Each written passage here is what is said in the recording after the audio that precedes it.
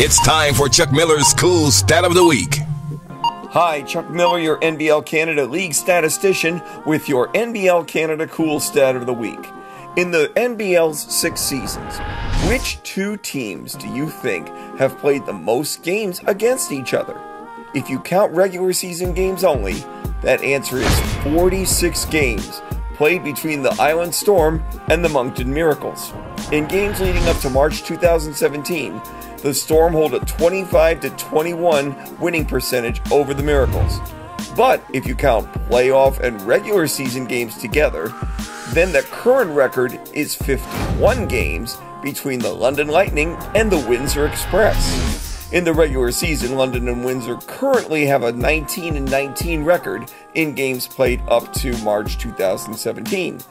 But add 2 times when London and Windsor faced each other in series in the playoffs, and London has a 7-6 advantage on those games, now you're up to 51 matches. And that's your NBL Canada Cool Stat of the Week.